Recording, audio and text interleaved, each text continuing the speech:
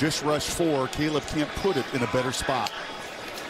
Not a whole lot of pressure to speak of so far against the pass game. Van Fillinger undercuts Jones.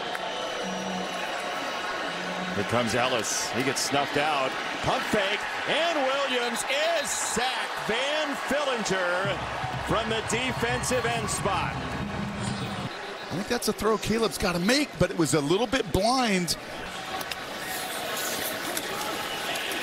It's an option pitch.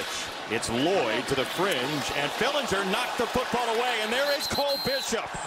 He's in for the second half, and he's got the football for Utah. Guy just finds a way to always be around the ball, but you're 100% spot on. It is Fillinger with the pursuit. It's Fillinger coming down the line of scrimmage that punches it out,